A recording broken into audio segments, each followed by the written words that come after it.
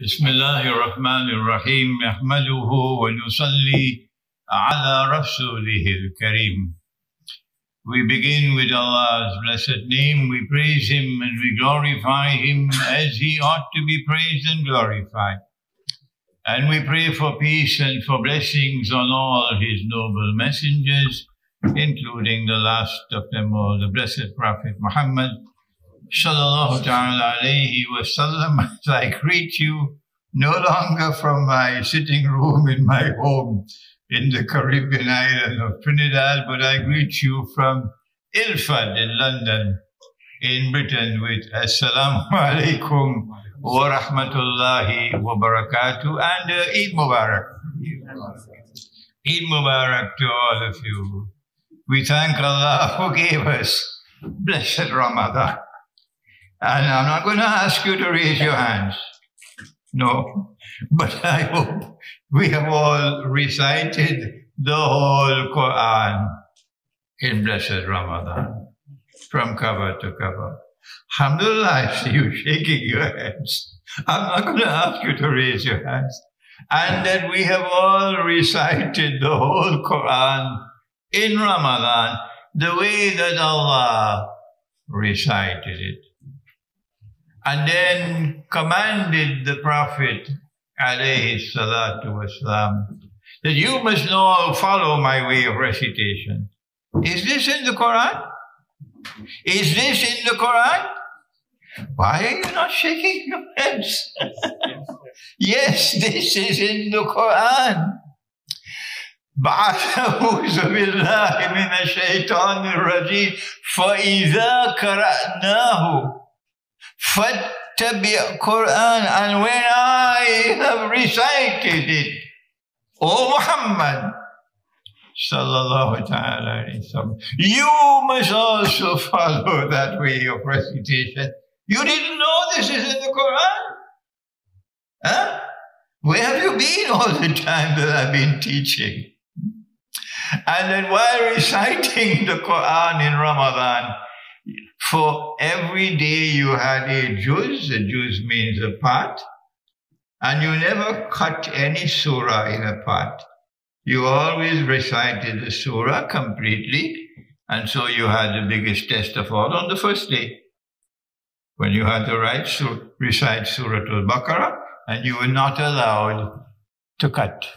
You had to recite the whole surah. So may Allah bless all those who recited the whole Quran in blessed Ramadan. Ameen. And now we must try to encourage others and teach others.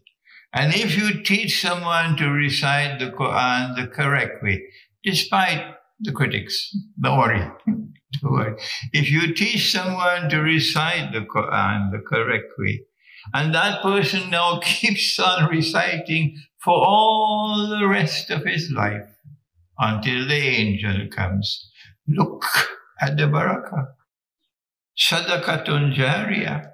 You keep on getting blessings even when you are in your grave. So now, we turn to this as the first talk that I have in Britain.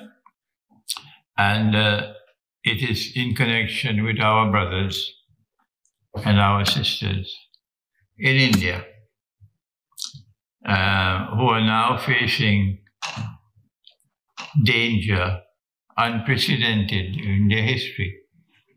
Unprecedented in their history. So now then, would you show me by raising your hand those of you who were born in India or your parents were born in India? Okay, so we have about half the audience here. So you have some connection with the subject. And our topic is India's Muslims, the way forward. And I've chosen this topic because of so many Indian Muslims contacting me and begging me to do something. Apparently, the scholars of Islam in India, perhaps, have not been able to satisfy them. And they felt the need for me to bring my Islamic eschatological input into the subject. So I've been bombarded with lots and lots of requests from India. And some of them sending me emails informing me of what is happening on the ground in India and in Kashmir. I've been kept informed all the time. And I want to begin with one email, one email from India, just one, on the subject of the plight, the unprecedented plight that India's Muslims now face. Bismillah.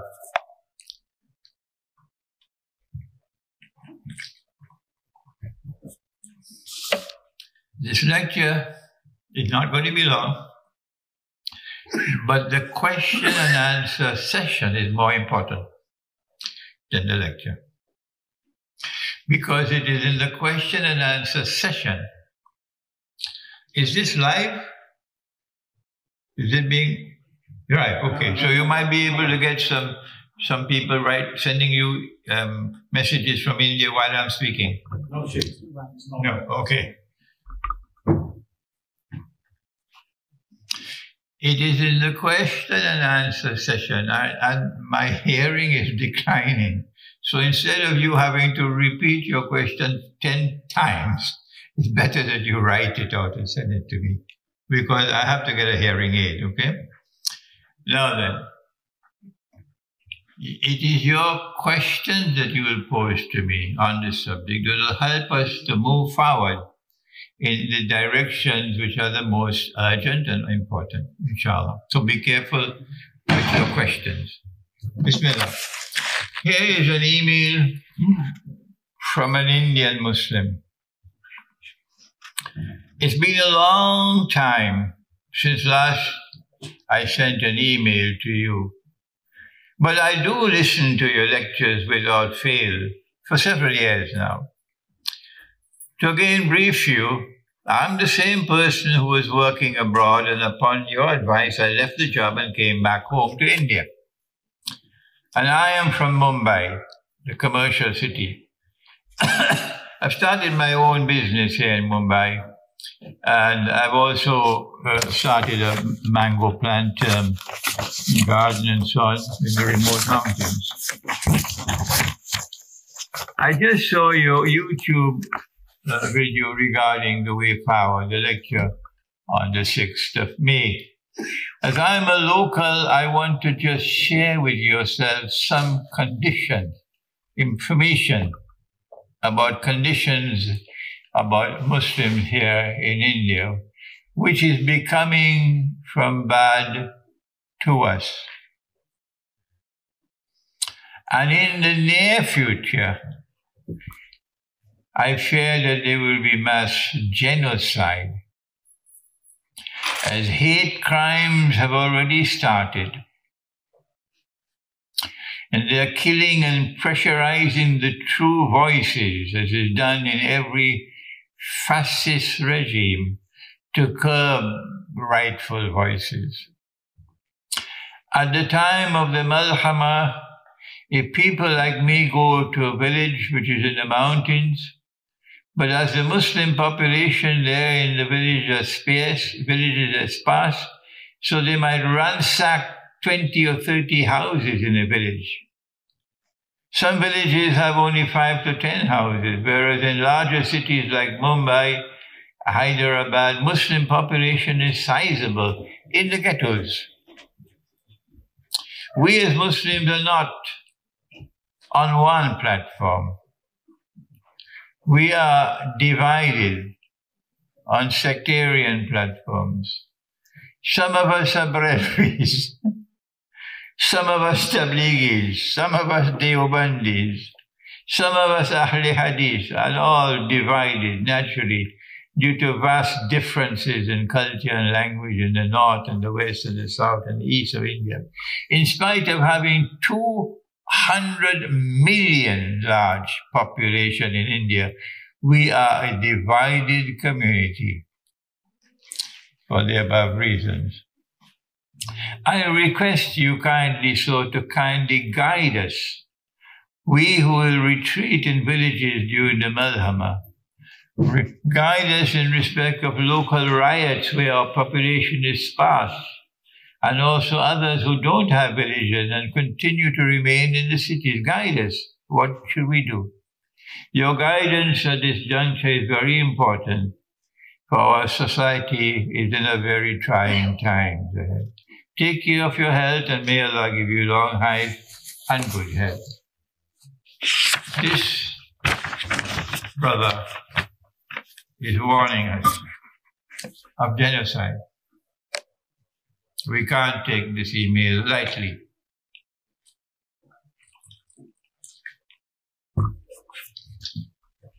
And my first comment is that one person cannot, on his own, deliver the answers as to what should be done. It has to be a collective effort with large numbers of scholars. But at least I would have put my small input, not claiming that this is the last word.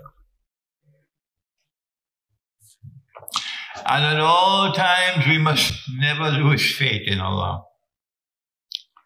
If we want to move forward, and if we want to get Allah's help, then Allah has said in the Quran, بعد أعوذ بالله من الشيطان الرجيم إن الله لا يغير ما بقوم حتى يغير ما بأنفسهم. Allah will not intervene to change your condition. No, regardless of how pathetic it may be, He will not do it unless you take the initiative, using His guidance to change your own condition. So if we are to get Allah's help to save our brothers and sisters, our children in India, from what He is talking about, genocide, it is clear that Allah's help will not come, despite all the dua, unless and until we use His guidance to change our own condition. No matter how bitter it may be for us, unless we accept our mistakes, we can't move forward. And that's the first stumbling block we face. The resistance of our people to accept that we have made mistakes. So long as they defend Muslim rule over India, for centuries, Hindu India, Muslims ruling over Hindu India, when Muslims are a small minority, and Hindus in India are the overwhelmingly large majority.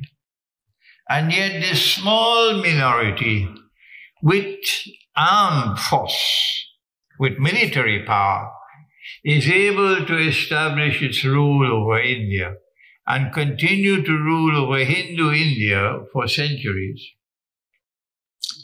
We have to ask our question, was that Mughal Empire, which established Muslim rule over India, was it established in accordance with the guidance located in the Quran? If there are those who want to defend it, that we had the right to use war, weapons to conquer India and to establish our rule over India, well then don't turn to me to ask me for help now.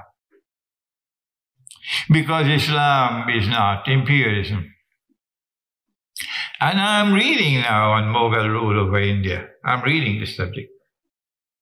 And I have found that there is no evidence at all that the wars which were waged to establish rule over India were wars that were jihad, just war.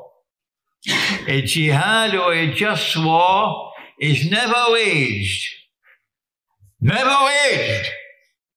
unless and until you have explored and exhausted all possible peaceful means to resolve the problem. When you have tried everything and nothing has failed, then you fight. That is jihad. And jihad is when you are attacked and you are defending yourself. That is jihad. And the jihad is when a people are oppressed. Al-mustad'afina min al-rijali wal-wilani. People who are helpless, men, women, and children, and they are oppressed and they are crying out for help. Then you are allowed, not allowed, you are obliged to fight, to liberate the oppressed, provided they are asking you to come and liberate them. India never ask Muslims to come and liberate them from oppression. And so Muslim rule over India was not established in accordance with the guidance of the Quran. And we cannot therefore defend it. We have to call a spade a spade. And we have to accept that the Hindu is right, he is justified in being very harsh and very rejecting Muslim rule over India, and it wants to have some revenge for it. We have to accept they have the right to do that. And we were wrong. So the first step on the road to resolving the plight and the predicament of India's Muslims today is to change our own condition using Allah's guidance and to call a spade and to recognize that Muslim rule over India was Islamic imperialism and had no part of Islam in it. And we have to apologize for what was done in the name of Islam and say, no, this is the religion of Islam does not condone what was done. More than that, the Mughal rule over India sometimes expressed itself with Mughal emperors and their armies destroying Hindu temples. So we have to answer the question. Prepare yourself, Indian Muslims. You have to answer this question, yes or no. Does the Quran permit you to go and destroy all the Hindu temples in India, yes or no? If this is your view, that the religion of Islam permits you, requires you to go and destroy the Hindu temples, as the Mughal rule did, then don't turn to me for guidance. Please go ask somebody else to help you. Ask somebody else to help you. I have not found this in the Quran. No. That you have the right to go and destroy the Hindu temples. And sometimes they will destroy a Hindu temple and build a masjid in its place to add some salt to the wound. So we say that in order to start the process of going forward, we ask the scholars of India who would listen to this lecture, or the message will be reached out to them, that the first step on the road to trying to resolve the problem is to establish that Mughal rule over India and the destruction of Hindu temples was not permitted by the religion of Islam. Once you're clear on that, then you say, we apologize for what they did, and we do not want to be blamed for what they did. So when that part of the state is clear in the hearts of the Hindus, that these people condemn what they did before, and these people condemn the destruction of our temples, it is now possible to reach out at least to some Hindus in India. Number two,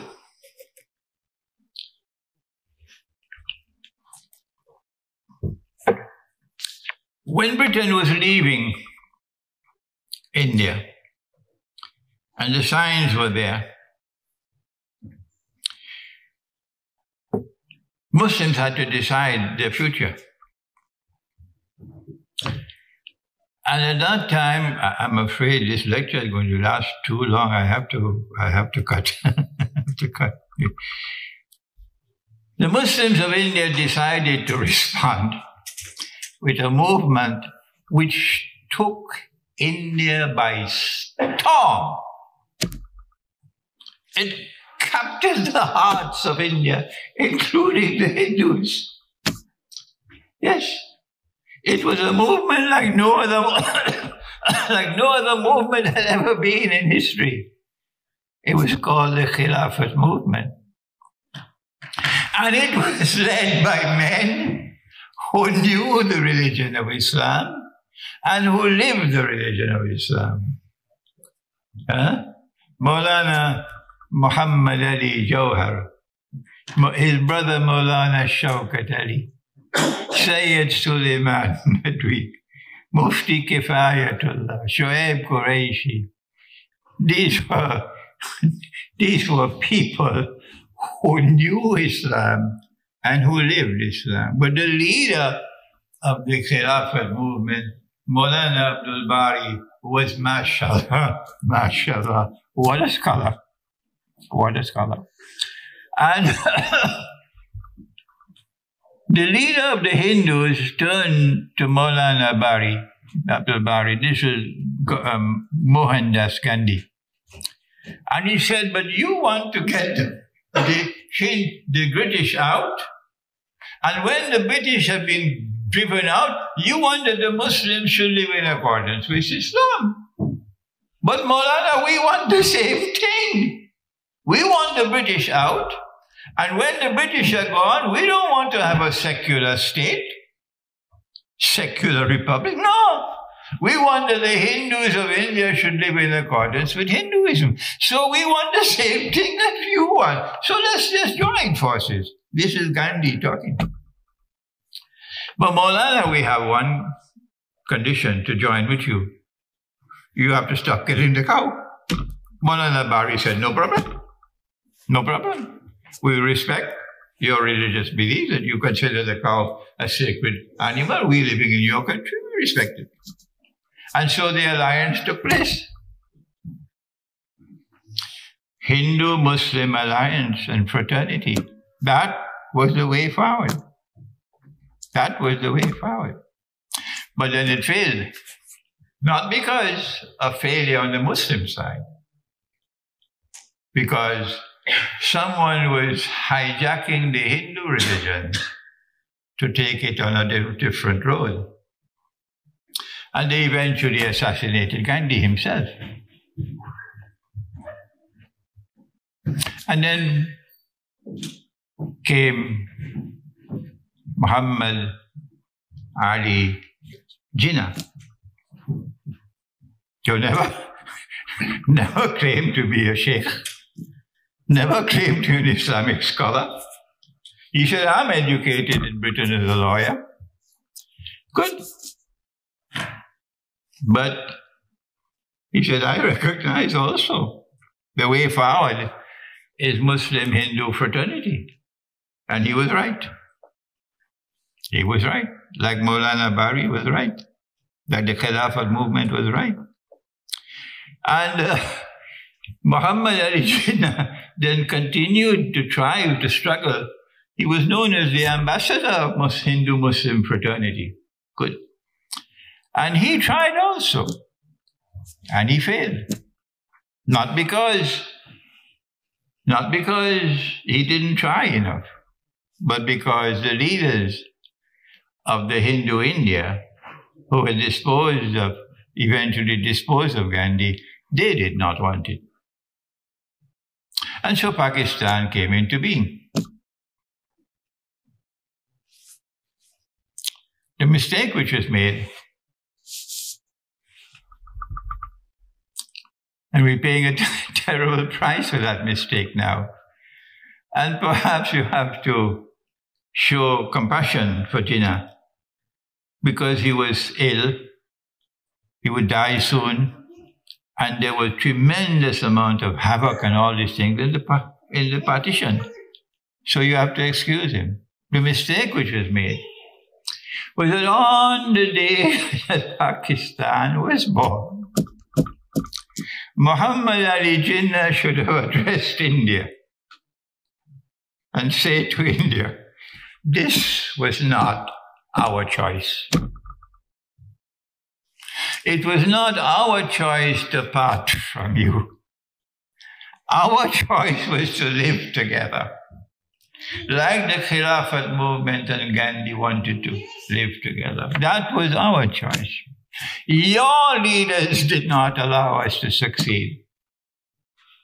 But we say to you today that Pakistan is born. We say to you that that still remains our preference. And if ever the door is opened for us to talk, to try to reconcile and to live as Hindu-Muslim fraternity, we will be ever ready to enter that door. If this statement was made on the day when Pakistan was born, we would not be living with the predicament in which we are living today. We then have even more sadness.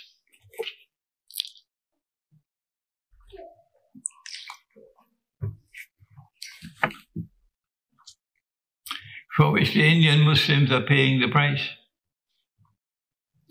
That from the day that Pakistan was born, it never had the freedom to have its own government. From the day that Pakistan was born, Pakistan never had the freedom to have its own government.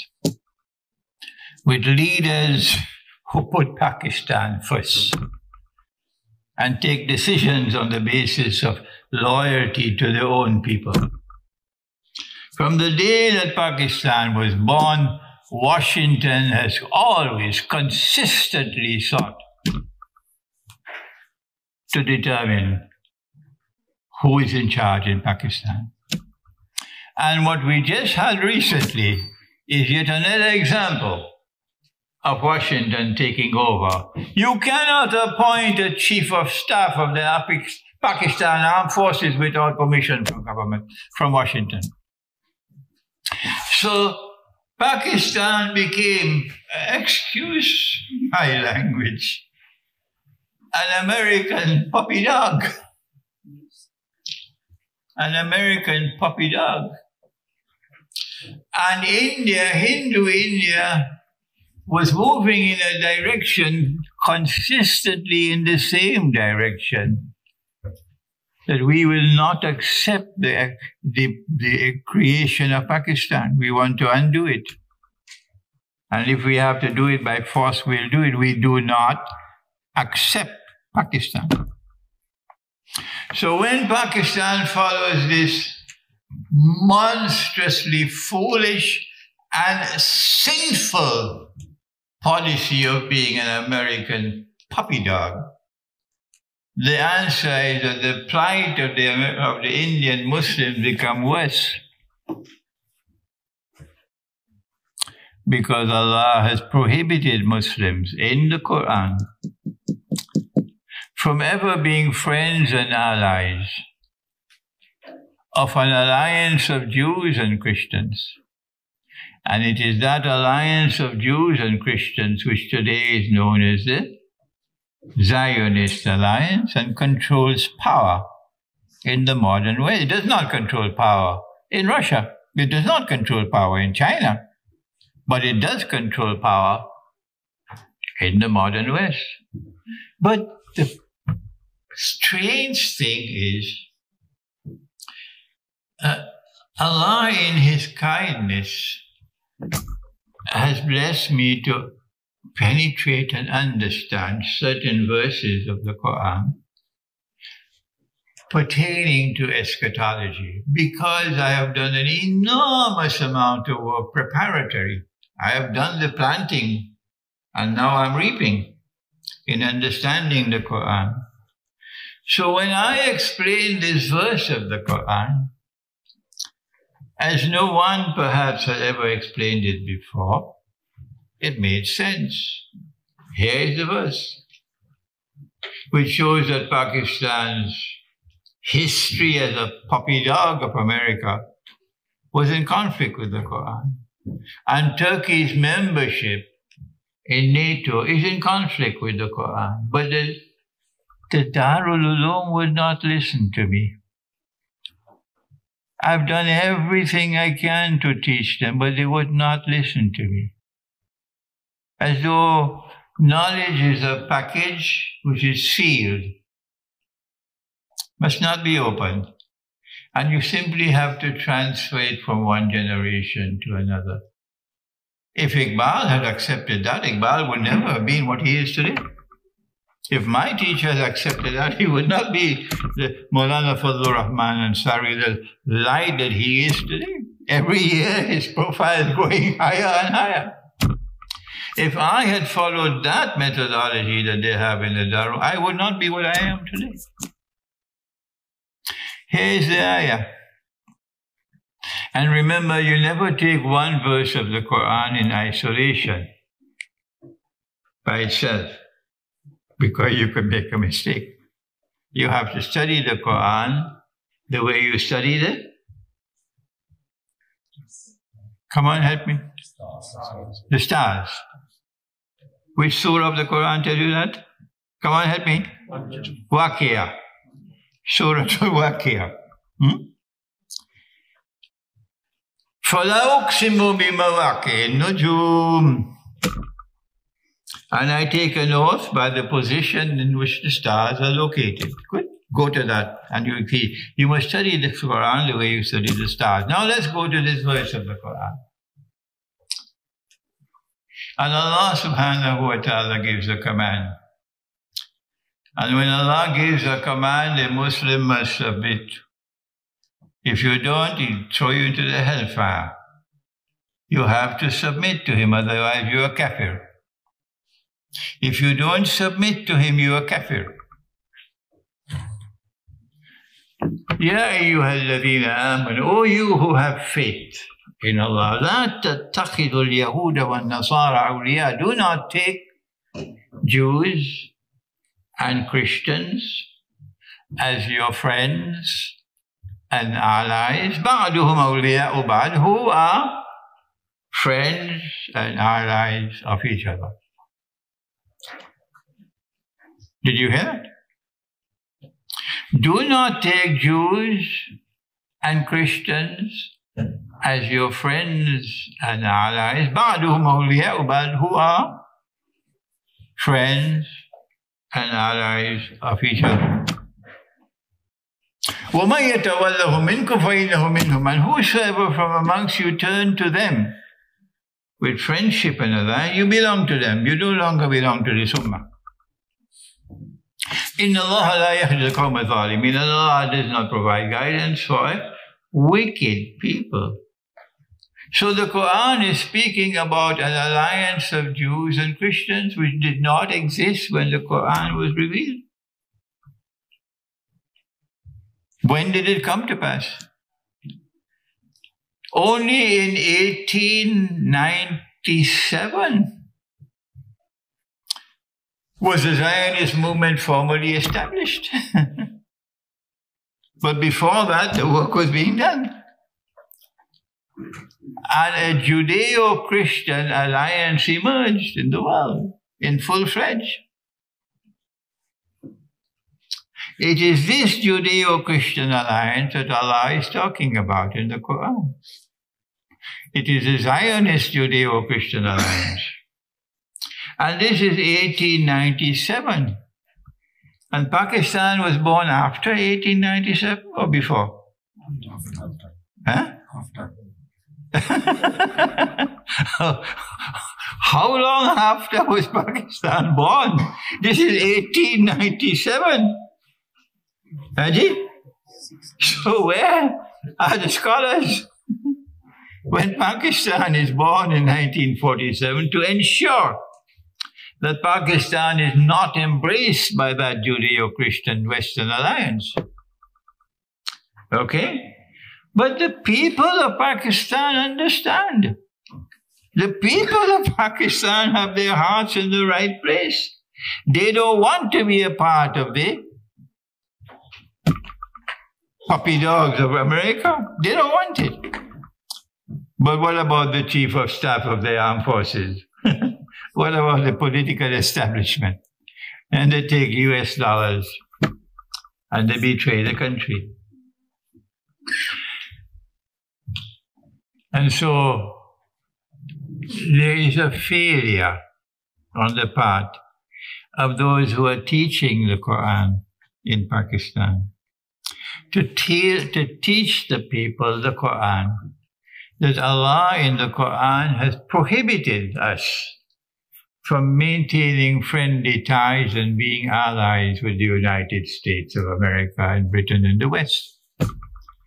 Is there any alim in Pakistan who have used this verse of the Quran to warn the people, warn the country? And even though I've been teaching this for 20 years or more, none of the ulama will ever accept what I'm saying is correct. What more can I do? So the predicament of the Indian Muslims is now compounded by Pakistan's misguidance. If Pakistan was walking on the right path of not entering into the embrace of the West, as they did with something called CENTO, a military alliance, and now they're going back again into that NATO, but they're doing it through the back door. Because Turkey is a member of NATO, and if you hold on to Turkey's tail, as the Chief of Staff of the Armed Forces is doing, with these words, I'll never be able to enter Pakistan again, of course, but somebody has to speak the truth. If the armed forces of Pakistan are holding on to the Turkish tail, it means you're in NATO. If the armed forces of Pakistan are holding on to the Turkish tail, and Turkey is in NATO, you're also in NATO. Do I have to repeat it a third time? So how will Allah help you? How will Allah help you? If the Muslims of India are to get help, and Pakistan cannot help them, who will help them? Who will help them? All right? Finally,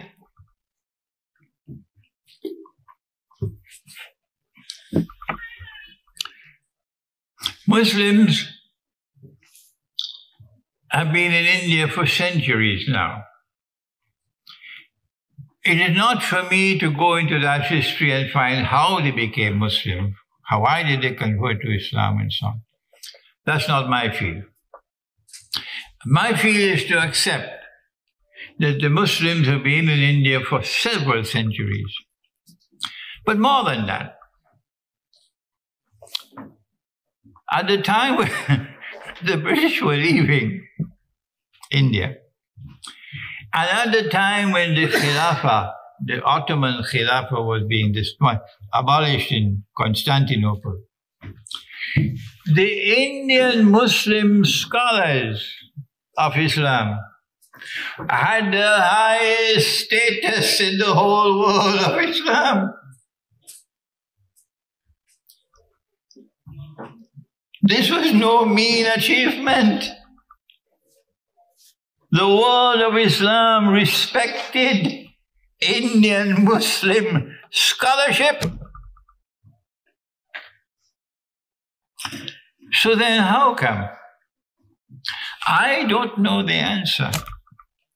Why is it that the effort was not made more than it was made to enter into dialogue with Hinduism, so that you will have Indian, Hindu-Muslim dialogue on religion, Instead, what we had was Guru Nanak making an effort, And the effort failed because what he did was to create a new religion. I don't think he wanted that. I believe he wanted to build bridges. The effort was made by a Mughal emperor, Akbar, to create a new deen that he called Deen Ilahi. What? At least he was trying to build a bridge. I read a book recently, a very well-written book, on one of the sons of the Emperor Shah Jahan. His name was Muhammad Darashuku. And here was a mind, an intellect. It was a very fine intellect, a searching mind, and a good heart. And he also was struggling to have dialogue at the highest level, spiritual dialogue between Islam and Hinduism. And he did achieve some success. His success was so great that the present Indian government of Modi has decided to honor him and have a road in New Delhi named after him. That is a sign of his success. But I am struggling with the subject, but I have a suspicion that it was because of proper methodology that they failed, all of them. The same problem that we have with the Darul Uloom. And that if they had followed the methodology which produced Dr. Iqbal, if they had followed the methodology which produced my teacher Maulana Fadlur Rahman Ansari, if they had followed the methodology which has produced my scholarship, then it is possible that you could have had productive dialogue between Islam and Hinduism, in which you have shown greater respect for the Hindu religion.